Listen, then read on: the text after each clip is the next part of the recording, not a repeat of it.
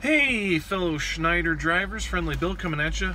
This is going to be a super quick informative video. Okay, first and foremost, do you have your updated IFTA tag?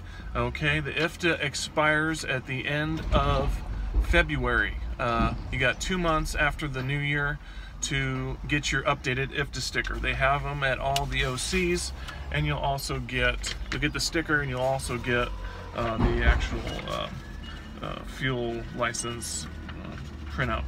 Secondly, if you go to New York, you need an updated HUD sticker. I go to New York. I haven't gone there in a while, but I do go there. Get your updated HUD sticker.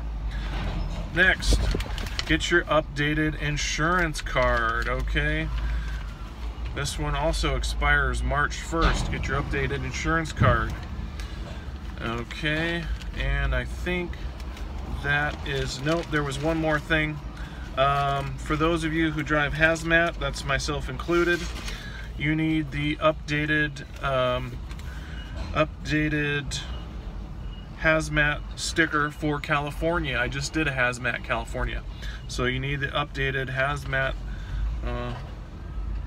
document.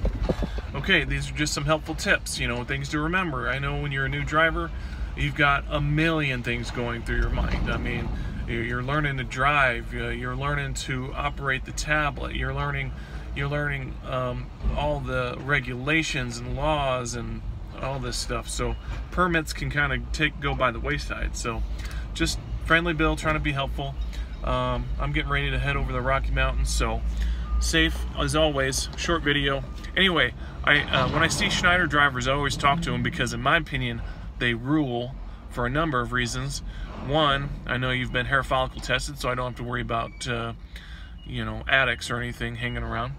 The other thing is I know what kind of training you've gone through. I know how focused you are on safety and all of those things. So Friendly Bill, catch you on the flip flop.